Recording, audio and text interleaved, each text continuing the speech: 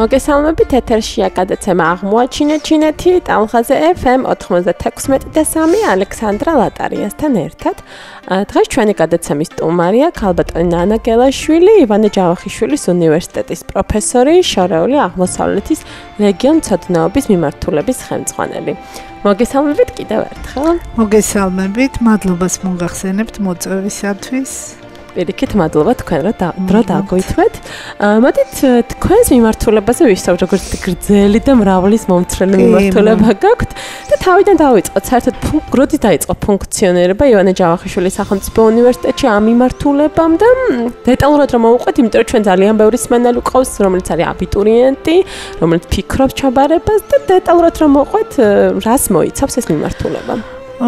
ეს მიმართულება დავაფუძნე 2005 წელს თავდაპირველად და შემდეგ უკვე უნივერსიტეტში და ზოგადად საქართველოში ამ საგანმანათლებლო სისტემაში, როდესაც დაიწყო რეფორმირება, უკვე შემდეგ ჩამოყალიბდა ცალკე მიმართულებად და როგორც მოგეხსენებათ, რეგიონ-მცოდნეობა უფრო განხრით არის ისტორიაც, კულტურაც, აქ სხვადასხვა საგნებია, თავისთავად ცხადია ენა. და თავდაპირველად საწყის ეტაპზე ორი მოდულით დავიწყეთ. ეს გახდათ ერთი ჩინეთი და მეორე იაპონია და მინდა გითხრათ, რომ გახსნისთანავე, ამ მიმართულების გახსნისთანავე სტუდენტების ძალიან დიდი ინტერესი გამოიკვეთა, რა თქმა უნდა, არა მხოლოდ როგორც ეგზოტიკური სამყაროს მიმართ, არამედ იმავდროულად როგორც ძალიან საჭირო და დროული და აქტუალური მიმართულება. მოგეხსენებათ, რომ ეს სამყარო აღმოსავლეთ აზია, სამხრეთ აღმოსავლეთ აზია, განსაკუთრებით ჩინეთი და იაპონია, ეს ის დიდი სახელმწიფოებია, რომლებსაც საერთაშორისო ექსპერტები 21 საუკუნეში სწორედ წამყვან ესეთი ლიდერ პოზიციებს უწინასწარმეტყველებენ და ვფიქრობ, ეს ჩვენ ყველანი დღეს ამის მომსწრენი ვართ, არა, ჩვენ თვალწინ ხდება ის რადიკალური ძროები, გნებავთ ჩინეთ საქართველოს ურთიერთობებში, ეს აბრეშუმის გზის ამბებთან დაკავშირებით, სადაც ჩვენ და საბედნიერო და სასიამოვნო საქართველო როგორ აქტიურად არის ჩართული. ეხლა რაც შეეხება უშუალოდ ჩვენს მიმართულებას, მინდა გითხრათ, რომ ჩინეთის საელჩო, ჩინეთის სახალხო რესპუბლიკის საელჩომ ძალიან დიდი ყურადღება გამოიჩინა იმ კუთხით, რომ როდესაც ჩვენ არ გვქონდა ცალკე კაბინეტი, მათ მოისურვეს, რომ წამოვიდა მათგან ეს წინადადება, რომ გაგვიხსნიდნენ კაბინეტს და მართლაც ჩინეთის სახალხო რესპუბლიკის საელჩოს და კომპანია Huawei-ის თანადგომით, ფინანსური თანადგომით, რა თქმა უნდა, გაიხსნა არაჩვეულებრივი კაბინეტი, აღმოსავლეთმცოდნეობის კორპუსი უნივერსიტეტში გახლავთ მეხუთე კორპუსი და სწორედ იქ არის განთავსებული ჩვენი კაბინეტი და იმავდროულად საელჩომ გვაჩუქა, უпростоრად უნივერსიტეტს აჩუქა 400-მდე წიგნი, როგორც ჩინურ ენაზე, ასევე ევროპულ ენებზე, რუსულად, ქართულად მოგეხსენება ძალიან მწირი არის ლიტერატურა და ამ კუთხითაც ჩვენ ვმუშაობთ, რომ სტუდენტებისათვის უფრო ხელმისაწვდომი იყოს ქართულ ენაზე არსებული ლიტერატურა. პირველ რიგში, რა თქმა უნდა, ისწავლება ჩინური ენა და გარდა მაგისა, მე პირადად ვასწავლი ჩინურ კულტურას. ეს არის უძველესი დროიდან მოყოლებული დღევანდლამდე, ანუ თანამედროვე პერიოდამდე და ასევე ისტორიას, ეს ორი საგანი, რომელიც ამ ჩინეთთან დაკავშირებით ისტორიაც, რა თქმა უნდა, უძველესი ხანიდან, მოგეხსენებათ, იანშაოს პერიოდიდან ვიწყებთ და მოვდივართ თანამედროვე პერიოდამდე. გარდა მაგისა, ეკონომიკა, რომელიც მოგეხსენებათ, რომ ძალიან ესეთი თავისებური კი არა, უფრო ესეთი ძალიან საინტერესო ეკონომიკური განვითარების ისტორია ჰქონდათ, როგორც ჩინეთს, ისე ზოგადად აზიის, იგივე კორეას, იგივე იაპონიას. ამ ეკონომიკას სწავლობენ სტუდენტები.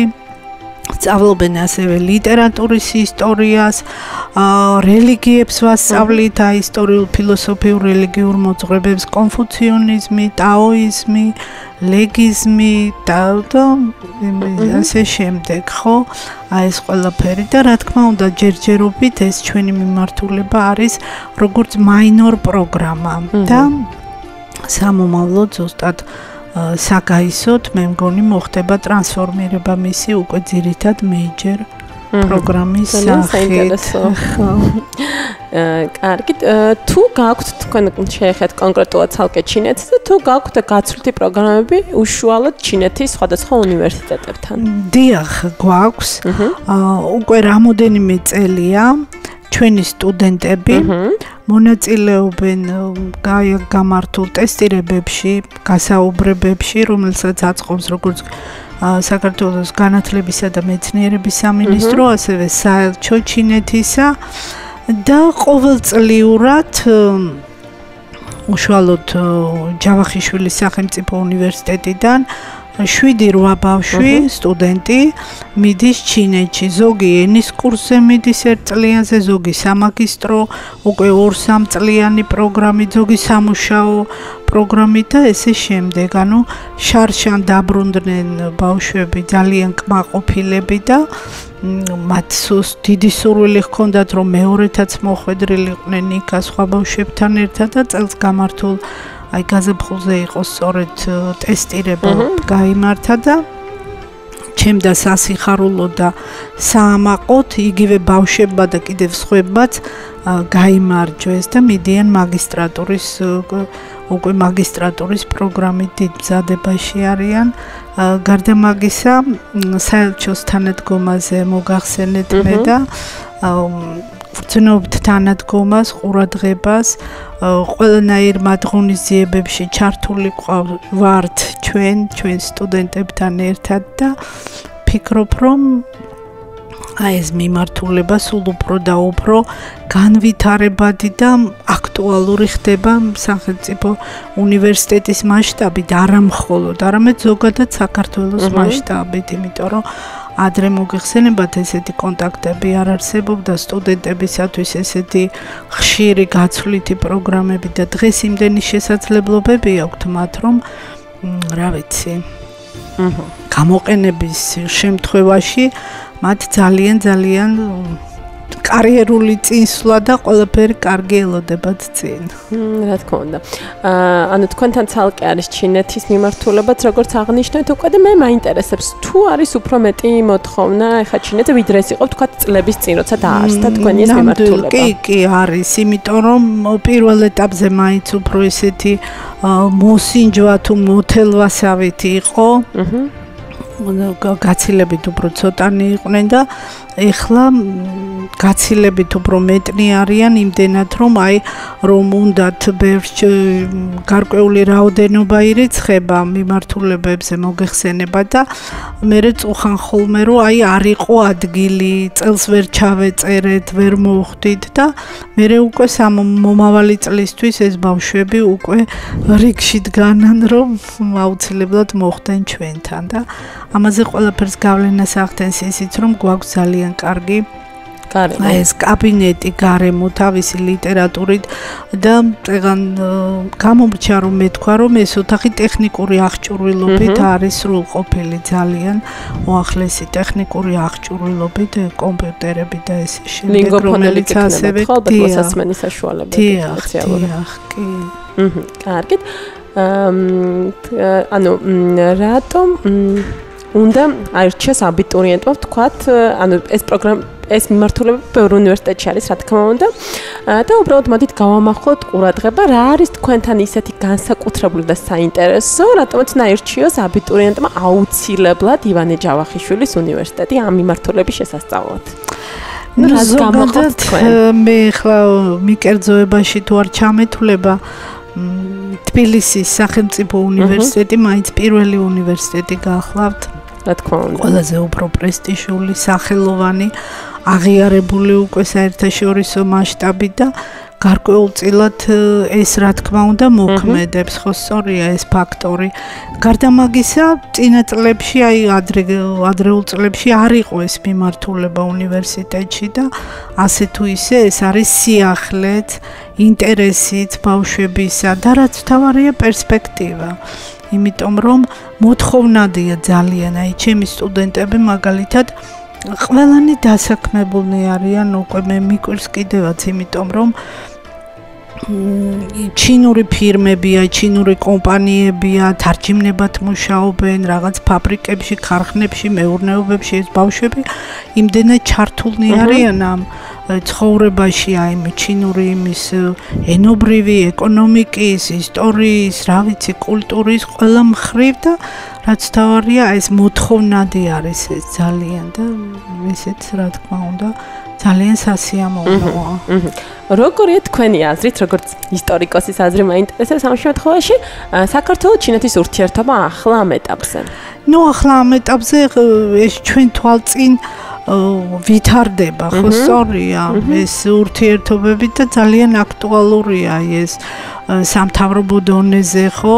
ურთიერთობები, კულტურული ურთიერთობები, სამეცნიერო ეს გაცვლითი პროგრამები და ვფიქრობ, რომ დიდი პერსპექტივა აქვს სამომავლოთაც და დღესდღეობითაც და ჩვენი მიმართულების პროფესორ მასწავლებლები, რა თქმა უნდა, საამისო ძალისხმევას არ ვიშურებთ, იმიტომ რომ გამომდინარე იქიდან, რომ ბავშვების ინტერესი დიდია, ამას ხელშეწყობა უნდა მართავთ კონფერენციებს სამეცნიეროს, როგორც სტუდენტების, ჩვენ უკვე ტრადიციად გვაქვს 4 კონფერენცია სამეცნიერო ჩავატარეთ, სადაც ჩვენთან პროფესორ მასწავლებლებთან ერთად მონაწილეობენ მაღალი კურსის სტუდენტები და მაგისტრანტები და მინდა გითხრათ, რომ ძალიან საინტერესო თემები გამოაქვთ მათ და ამუშავებენ ასე ვთქვათ სიღრმისეულად მრავალ მხრივ აი ამ ჩინეთის როგორც ისტორიულ წარსულს, ისევე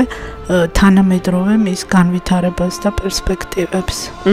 გამოდო ნანა, ბოლოს შეკითხვას დაგისვათ, მე მაინტერესებს თქვენი სამომავლო გეგმები. ნუ სამომავლო გეგმები ისევ და ისევ არის ის, რომ სტუდენტებს ხელი შეუწყოთ თავიანთი სამომავლო გეგმების განხორციელებისათვის. ნუ ჩემი მხრიდან მე პირადად ყველანაირად ვცდილობ იმ მიმართულებით, რომ ქართულ ენაზე ლიტერატურა ნაკლებად არის მოგეხსენებათ, რუსული ენაზე არსებული ლიტერატურა თან მოძველებული არის, თანაც სტუდენტებს მაინც არ აქვთ მიდრეკილება, რომ ეს რუსულად წაიკითხონ, ევროპული ენები კარგად იციან ბავშვებმა, მაგრამ ნუ აი ჩემი სამეცნიერო გამოკვლევებით, სტატიებით, ახლა წიგნი მაქვს მომზადებული, მალე გამოვა, სადაც ისტორია და ესეთი აი ძველი მოძღვრებები, ტაოიზმი, ლეგიზმი, მოიზმი, კონფუციონიზმი, ეს ყველაფერი ისტორიულ კულტურულ ჭრილში არის გაშუქებული და ამდენად ჩემი სალექციო კურსიდან გამომდინარე, ჩემი სტუდენტები მოუთმენლად ელიან ამ წიგნების გამოცემას და ალბათ შემოდგომაზე გამოვა ეს 2 მონოგრაფია. ჩემთვისაც ძალიან საინტერესოა, როგორც სპეციალისტისთვის ნამდვილად. არგის დიდი მადლობა ქალბატონო ნანა.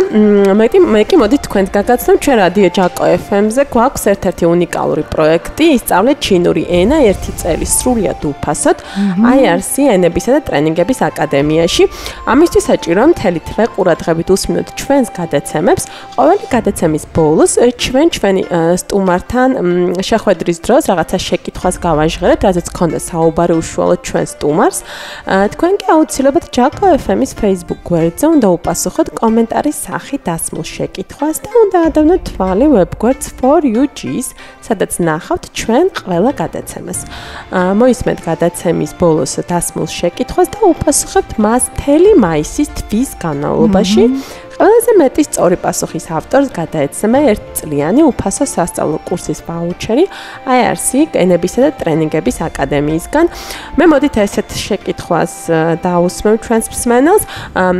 ვინ დაეხმარა ივანე ჯავახიშვილის სახელობის თბილისის უნივერსიტეტში ცალკე ჩინურენის კაბინეტის მოწყობაში მინდა აფინანსა ეს ყველაფერი და მისი ხელშეწყობით გაიხსნა, რაც ქალბატონ ნანამ რამდენჯერმე გააჟღერა თავისი საუბრის დროს. ჩემი გადაცემის სტუმარი იყო ქალბატონი ნანა გელაშვილი, ის არის ივანე ჯავახიშვილის უნივერსიტეტის პროფესორი, შორეული აღმოსავლეთის რეგიონ-მცოდნეობის მიმართულების ხელმძღვანელი, ერთ-ერთი ძალიან საინტერესო რესპონდენტი პირადად ჩემთვის. ეს იყო გადაცემა აღმოაჩინე ჩინეთი, ტალღაზე FM 96.3 ალექსანდრა ლატარიასთან ერთად. მე სულ რაღაც ხვალამდე გემშვიდობებით, წარმატებულ და ენერგიულ დღეს გისურვებთ ყველას.